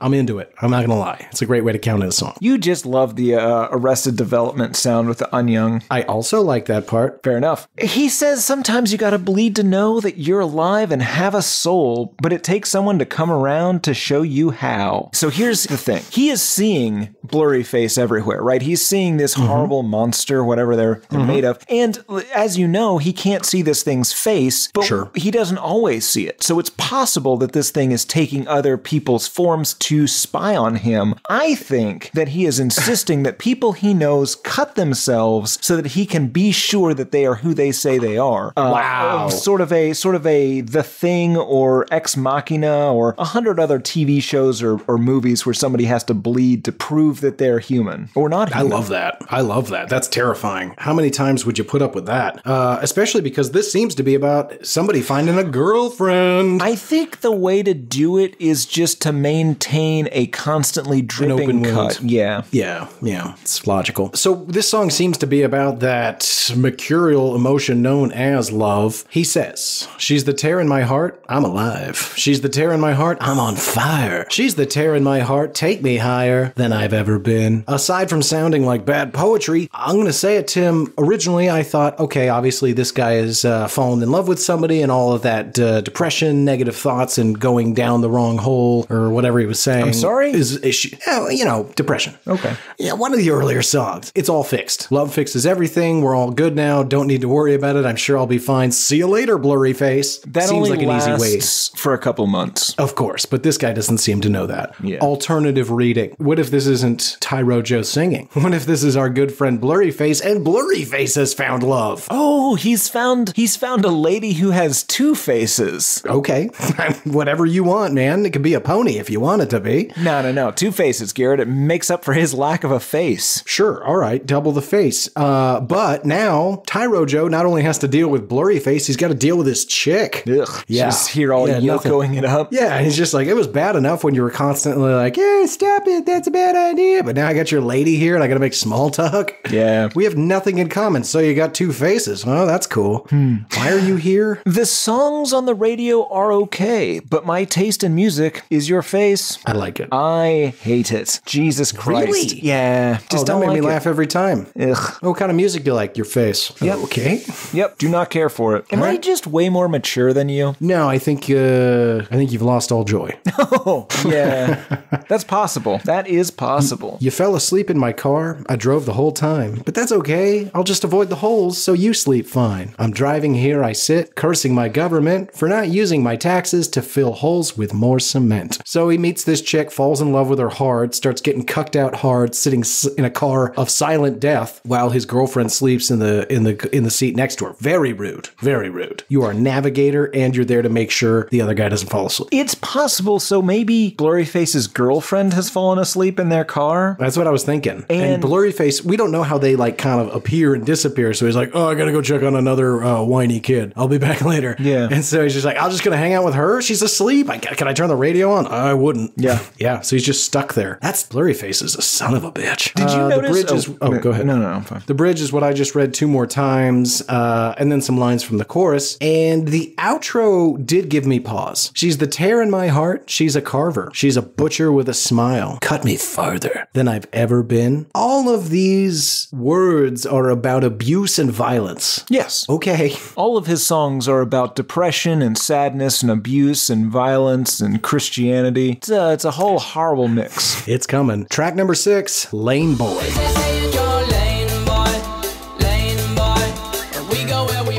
I don't know about you, but I consider this just to be a complete hiatus in the album, an oasis to complain. Yeah, it seems like a direct response to their critics at parts. Yeah, literally, Taijo says, quote, I broke character and became a frustrated human. For a moment, I don't imagine needing to say things like that anymore. I remember showing that song to some people, and they said, I don't think you should say that. End quote. Oh, yeah. Once again, it's the weird reggae ska feel, then the rap, and the end of the song literally just turns into an EDM dubstep lunacy that I can't even explain. Fair enough. They do seem to imply that being well off is just as hard as being poor. I wasn't raised in the hood, but I know a thing or two about pain and darkness. If it wasn't for this music, I don't know how I would have fought this. It's just a bad look. It's just a bad look, I think. I wasn't raised in the hood, but I had it just as bad, I think. Like, you ever see that first season of The Wire? And then did you ever see like the squid and the whale? Yeah, exactly. Pretty much the same. Right. Your brother is a Philistine. Let's see. Yeah, the song is over and over. They say, stay in your lane, boy, but we go where we want to. They think this is a highway, but will they be alive tomorrow? So tired of people commenting on their weird mixed genre approach to music. They imply that they are the future and their enemies will be killed. Fair enough. Regardless of all these songs I'm hearing are so heartless, don't trust a perfect person, and don't trust a song that's flawless, honest. Fair enough. I can agree with that general sentiment, but it is a common theme that he just pretty much thinks other music that's very similar to his music is garbage. Yeah. It's not emotional enough, Tim. Well, Garrett, nothing ever really matches up to what they're doing. They're pioneers. Exactly. Which makes the following verse very confusing. There's a few songs on this record that feel common. I'm in constant confrontation with what I want and what's a poppin'. In the industry, it seems to me that singles on the radio are currency. My creativity's only free when I'm playing shows. So even he knows some of this is at least a little bit filler. Weird to admit it on the record, though. Yeah. Track number 7, The Judge.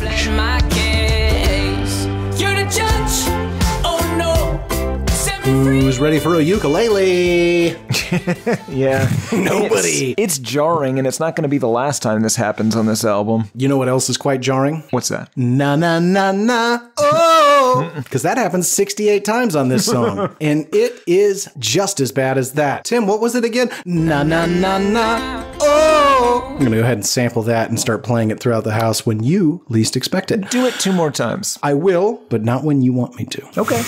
The singing is a little bit of a Jason Mraz meets Maroon 5 with a dash of AJR, and I am not into it. Yeah, it's not a great sound. It also has a little bit, and I believe I said this on the last episode, there's a little bit of Way Worse Noah and the Whale on here.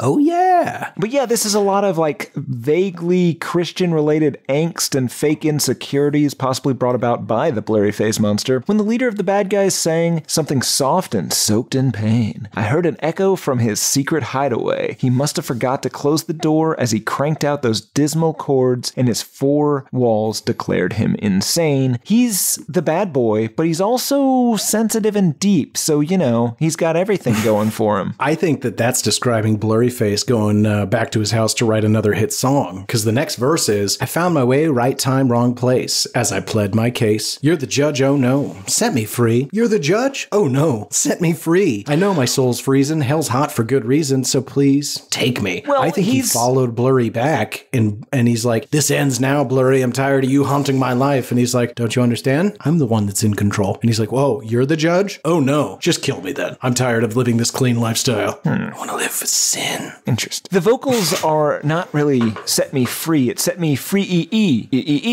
Yeah. And I hate it. Yeah, it's a lot of E. This song is definitely made to be played live, especially with the na na na na oh. One more.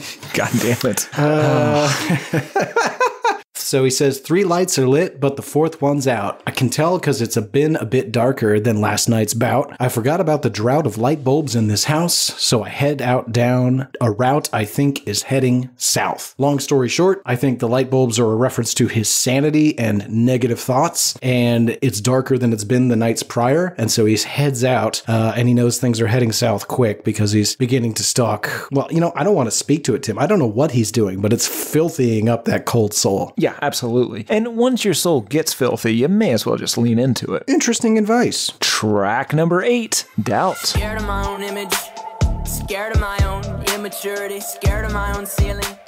This song starts off like it was meant to be played during an establishing shot of Tron Legacy, the good Tron. Yeah, it's, well, yeah, that's the opening synth. And then it switches to like a trap beat with snare. Oh, pretty immediately, but it's Yeah. a jarring transition. Absolutely, yeah. I said synth bordering an 80s horror movie, so I agree with you, Tron Legacy. But then immediately back to a trap beat, and we get scared of my own image, scared of my own immaturity, scared of my own ceiling, scared I'll die of uncertainty, fear might be the death of me, fear leads to anxiety, don't know what's inside of me. Great, man. This is fun. I'm having a great time.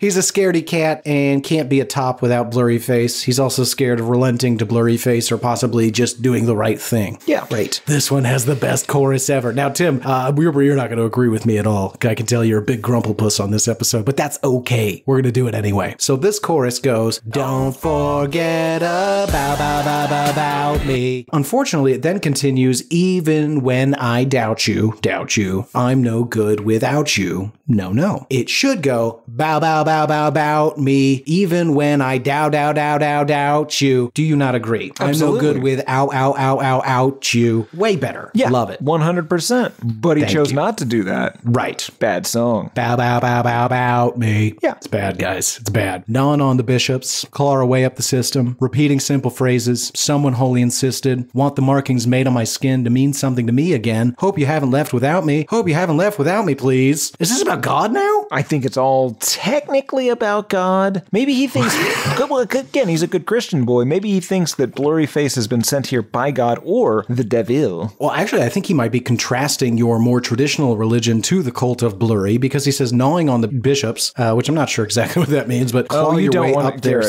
You know what it means. Yeah, I do. Shall we head in back for a bit of a game of gnawing the bishop? No. A good old gnaw session, friend. Get in there and gnaw it up. No, I think he's comparing the formality and lack of redemption or possibly follow through from your more traditional religions, like saying he wants the markings made on his skin to mean something to him again, but he doesn't think it's going to. Or possibly, Tim, he might be pledging his allegiance to Blurryface, and he's got some sort of ancient markings on his skin for that religion. That'd be fun. We should do that. I don't know what you're saying. Mark up that skin, Garrett. Oh God. Track number 9, Polarize.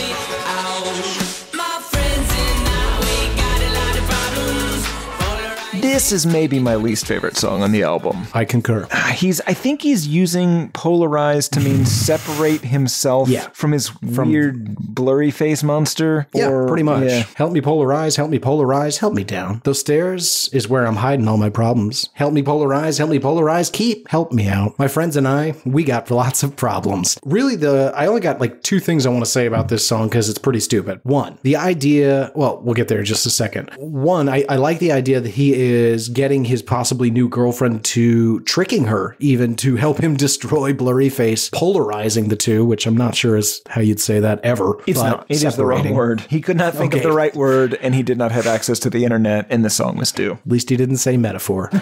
Help me metaphor him. So yeah, he wants to get separated. He's conned somebody into helping him destroy Blurryface, or at least attempting to. But then the other thing that makes me laugh about this is, where is it? Oh, this is the one with ah da da da da da da da da da ah da da da da da da da. We have problems. That's what I wanted to say.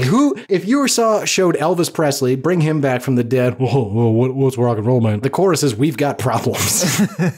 My friends and I, we got problems. Cool. What has happened to rock music?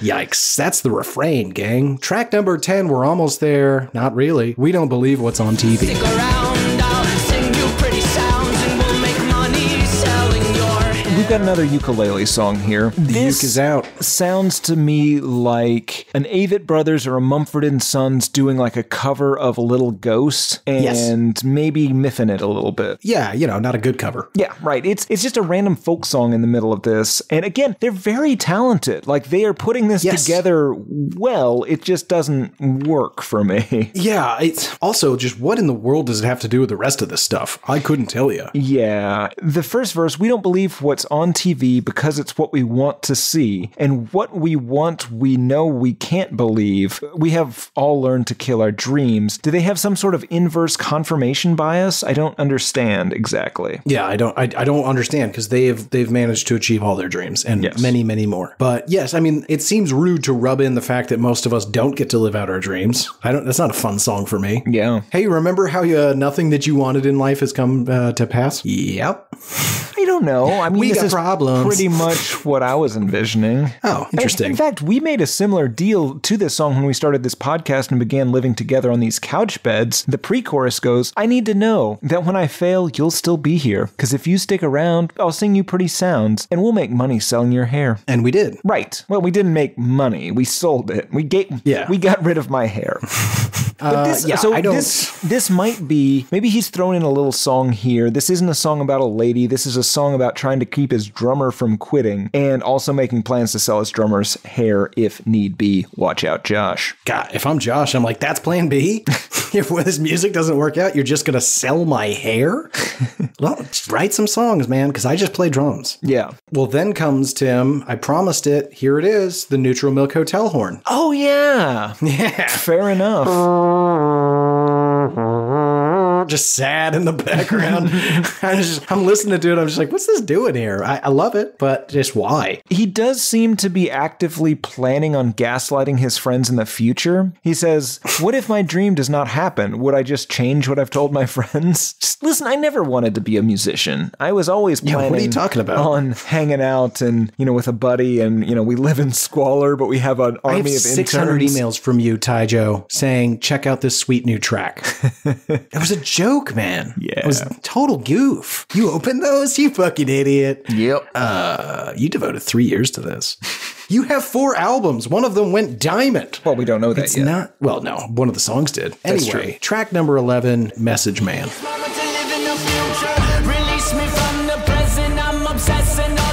Every time I saw this written down, I read it as Massage Man. Oh. Every single time. I once got Tim a very deep massage at a car wash. What was his name? Jimmy? Massages by Jimmy. We saw Massages by Jimmy at a car wash. And Garrett was getting his car washed. I was along for the ride. $20. We were standing in there, and Garrett, Jimmy's eyes lit up when he saw somebody approach. And Garrett sicked this man on me. Yeah. Guys, just to really paint the scene, a man with not a massage chair, a chair. And picture the guy that changed your oil last. That's who we're talking about. And I was just like, clean. You got massages for this guy? And he's like, yeah, I'm Jimmy. I rub. Jimmy rub. Jimmy rubbed him. Yes. Jimmy rubbed him. Jimmy rubbed him hard. Right.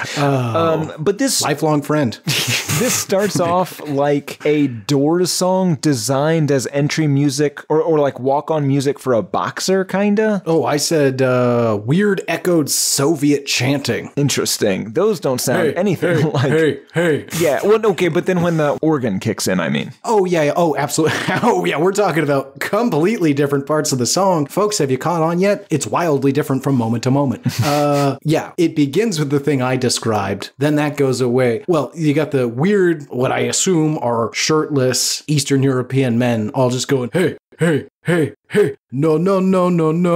I was also picturing them shirtless. Absolutely. Then we get to the weird Doorsian organ of it all. And that's what Tim's talking about. And then slow reggae thing. It's shocking. The song goes, a loser hides behind a mask of my disguise, and who am I today is worse than other times. You don't know what I've done. I'm wanted and on the run. I'm wanted and on the run. So I'm taking this moment to live in the future. Realizes that he can't polarize from Blurry Tim. When he is separate from his conscience, he does the bad thing and does it hard. Jimmy rubbed him.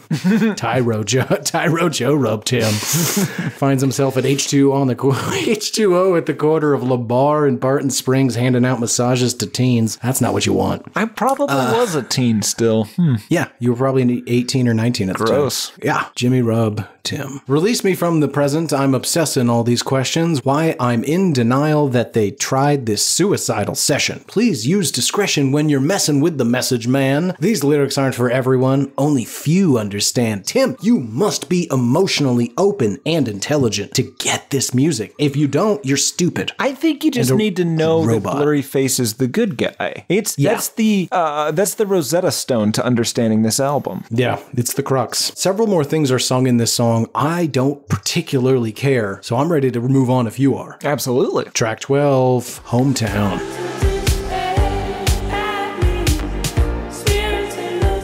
Really dancey Portugal the Man meets what I think is possibly an actual Coldplay song. Quite possibly. It seems to be about being haunted in a very literal sense. Right? Yes. He says, my shadow tilts its head at me. Spirits in the dark are waiting. I will let the wind go quietly. I will let the wind go quietly. Maybe that's him relenting his darkness and giving in to Blurry to be a good boy. Oh, or possibly the opposite. Maybe this is one of those times when Blurryface briefly leaves. He has to go home and check on his daughter as his wife's out of town. So he's just got to go check in occasionally at night to make sure she's asleep and she's doing okay. And as soon as he leaves, his shadow just tilts its head and's like, huh? He's gone. Let's do it. Let's do the bad thing. Fucked me. Wait, he definitely didn't say fuck me. Maybe that. Be the one to take my soul and make it undone. Be the one to take me home and show me the sun. I know, you can bring the fire. I can bring the bones. I know, you'll make the fire. My bones will make it grow. This is about sex. Is it? Yes, you're going to make the fire. That's the vagina. And my bones are going to make that fire grow. I'm going to be ram jamming till you climax. Gross, on man. fire. Gross. His words. Literally his words. Well, you said ram jamming. I don't think I read through these what do you want me to call pretty it? Carefully. Progressive intercourse? What do you want me to call it? Penetrative sex? Gross, Tim. You're so clinical. Ram jam. That's the name of the band that sings Black Betty, by the way. Oh. Ram jam. Gross. Get it together. Anyway, other Black Betty band, the BBB. They're all dead. They're all dead. It's like 70-year-old song now. Where we're from, there's no sun. Our hometown's in the dark. Where we're from, there's no one. Our hometown's in the dark. Our hometown's in the dark. I think, well, first of all, why plural? We? Is he Venom now? Is he that him and his shadow, or is that him and Blurry? Either him and Blurryface or him and Josh. I hope it's not him and Josh, because I think he's in an intimate moment here. Oh. There's no sun. Our hometown's in the dark. Where we're from, we're no one. Our hometown's in the dark. Yeah, it was raised in the shadows. Put away all the gods your fathers served today. Put away your traditions. Believe me when I say we don't know. We don't know how to put back the power in our soul. We don't know. We don't know where to find what once was in our bones. Sounds like a cult now. Maybe the cult of Blurryface. Yeah, perhaps he has seen this John Hamm, but without a face-looking character enough that he's just like, well, if that's here constantly, Jesus can't be true. So I guess we're doing this thing now. Yeah, you had 2,000 years to come back, Lord. John Hamm's here today. Granted, he doesn't have a face. Terrifying. Or, in my case, 8-foot stack of dirty sheets. Constantly morphing. Anyway, folks, we're almost there. Track number 13. Not today.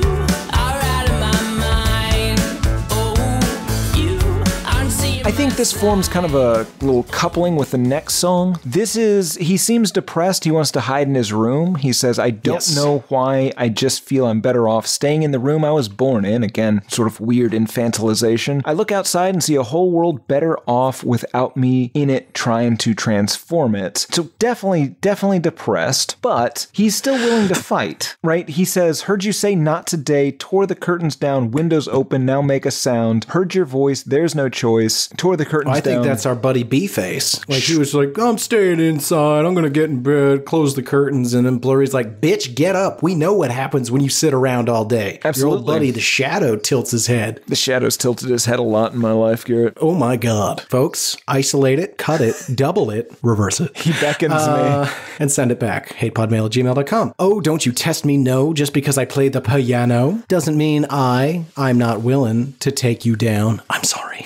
I think he snapped at Mr. Face and then regrets it immediately. I'm sorry, Blurry. Listen, for as moral, as upstanding, as correct as Blurryface is, he's still terrifying. Oh, yeah, absolutely. And could just bite your head off. Well, maybe, because we don't know. Again, if it's my thing, we don't know if that's some sort of black hole face that he could just suck your head into, or, I mean, maybe that whole thing is just a gaping maw. Who knows? Who knows what's in there? You can't see it. Can't look directly at it. Yeah. Is it empty? Is it full of souls? Nobody knows. Anyway, the outro of this song is pretty much a bunch of buzz. And what do I mean by that? Ba-ba-ba, ba-ba-ba. And then this is a very nuanced thing, but I'm going to see if you recognize this at all. Ba-ba-ba, ba-ba-ba-ba-ba-ba. Does that sound familiar at all to you? We didn't start the fire. There it is! Yes, it is that. It's a little slower maybe, but... over and over in this song, drove me nuts. But I really want to be done, so let's go to track number 14. A real bummer, folks. Goner. I've got two faces.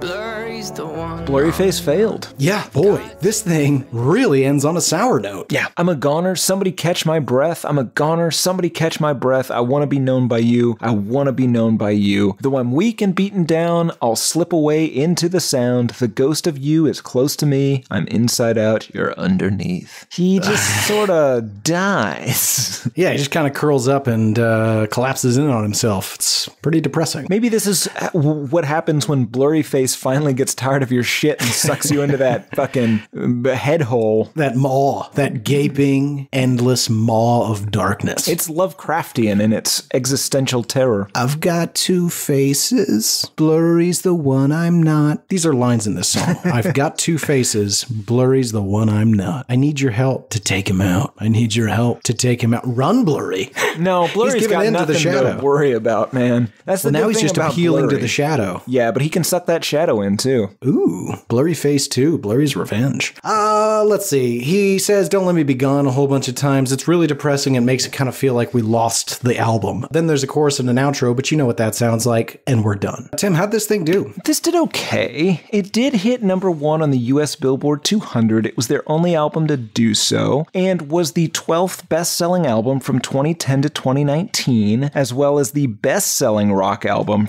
quote-unquote rock album, from that time period, according to Billboard. It is quintuple platinum in the US. It has sold over 6.5 million copies worldwide. It is the first album ever to have every song certified at least gold by the RIAA. It is the most streamed rock album in history with more than 5.8 billion plays. It was on the Billboard 200 chart for 4 straight years, but it only hit number 18 inside of the Dutch, where it is only certified gold with 20,000 albums sold. Do better, Dutch. Yeah, I had as many equivalent streams this week. That's true. You know what? Yeah. You probably pulled a Dutch to a double Dutch this week. Yeah, maybe not a double Dutch. Ah. That's a lot of streams. Fair enough. What did people think of it? Well, there are 6,951 total ratings on Amazon, 4.7 out of 5 stars on average, 87% 5-star, 3% 1-star. KDAWS in 2016 said, "A to the W to the E to the S to the O to the M to the E. Such a unique and fresh sound. I'm a bit late coming on board the 21 Pilots train, but it's terrific. 5 out of 5 stars. My goodness. Craig Hodges in 2015 said,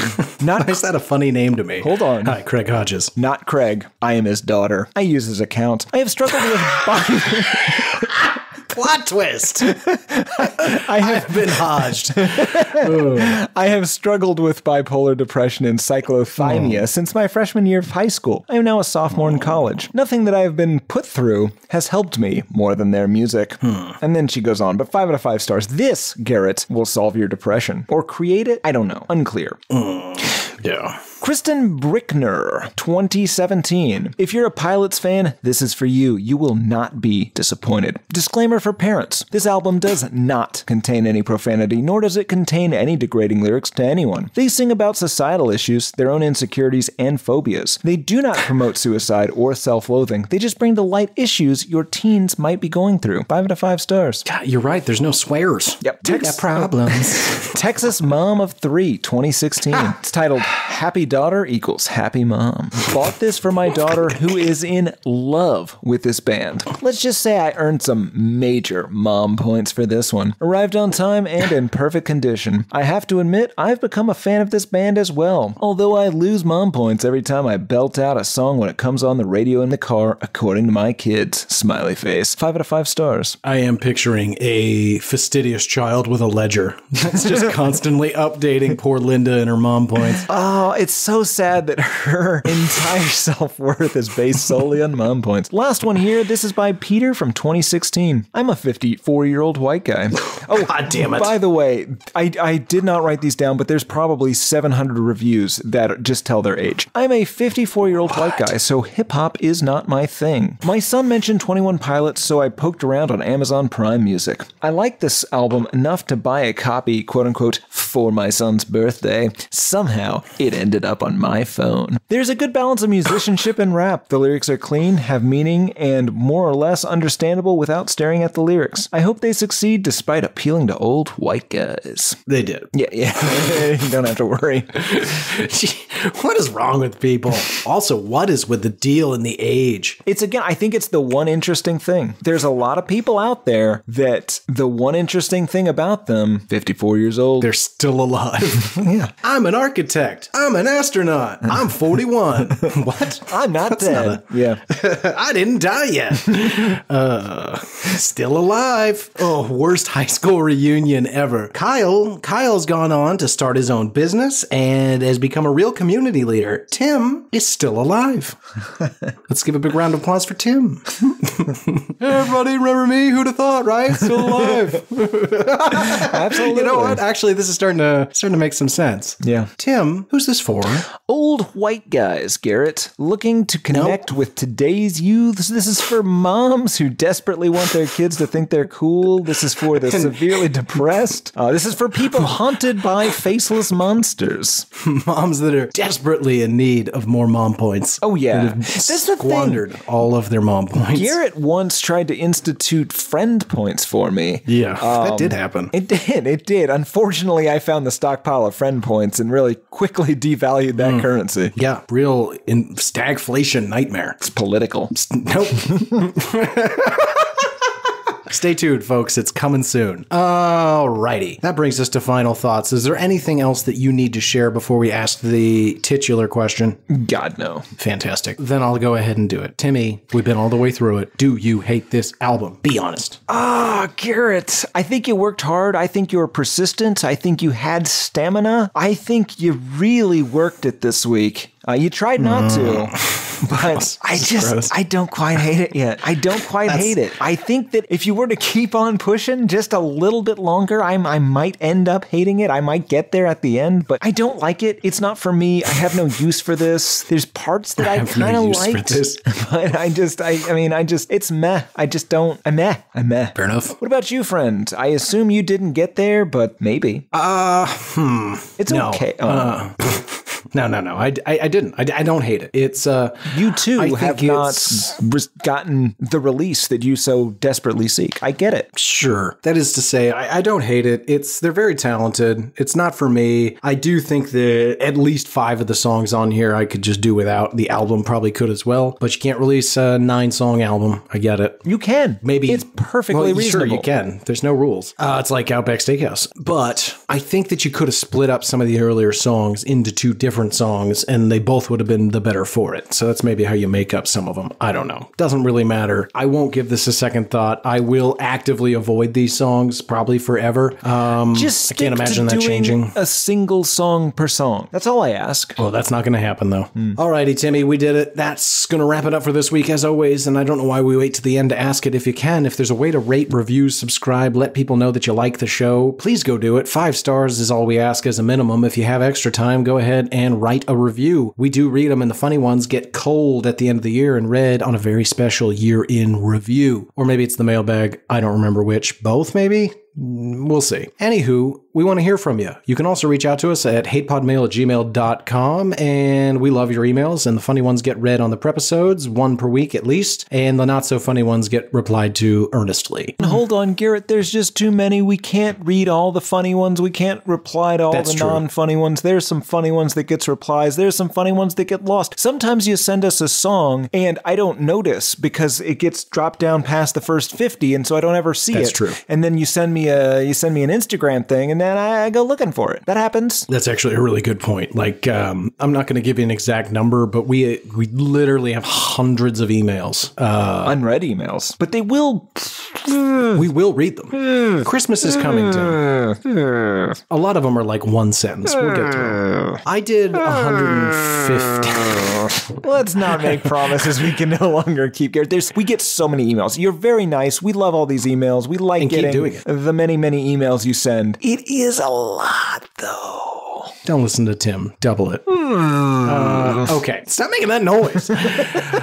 You can also go to hatepod.com and click on Contact Us in the upper left-hand corner. It asks for an email. That's literally so we can reply. But we also recently asked for your dark secrets. So if you want to tell us your dark secrets via that, then you don't have to give us your actual email. And I understand why you might not want to after you tell us so many dark secrets. We also have Instagram. That's HatePod. Twitter's Album HatePod. I'm G Harvey Tweets on Twitter, and I want to hear from you. I'm having active conversations with many of you right now over Twitter in the DMs, as they say, and they're not necessarily about music. Some of it's about movies, some of it's about bad movies, some of it's about unicorns, some of it's about who knows what. So reach out. We've got a subreddits, we've got a Discord server. The invite link is, I believe, pinned to our Twitter feed, so go there to get it. That's Album HatePod, sorry. And I think that's going to pretty much do it for Why I Hate This Album. I've been one of your hosts, oh! That's 4.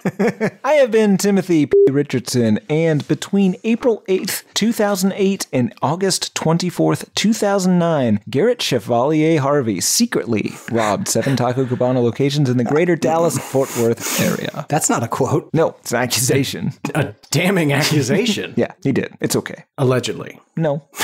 I'm going to sue you for so much.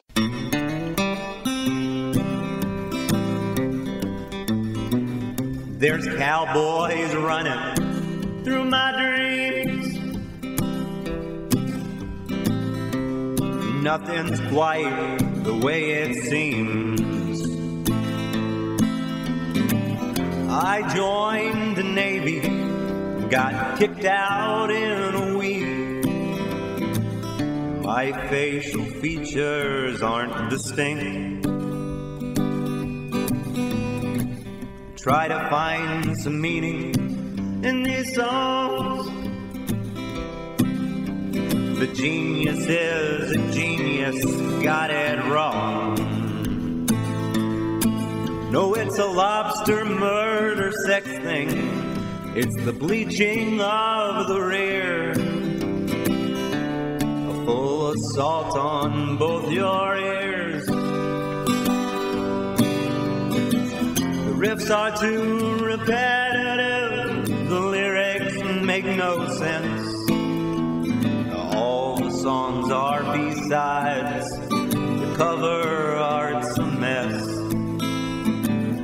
Listen to it for a week, now that week has passed. It's the Why I Hate This Album podcast with Tim and Gary.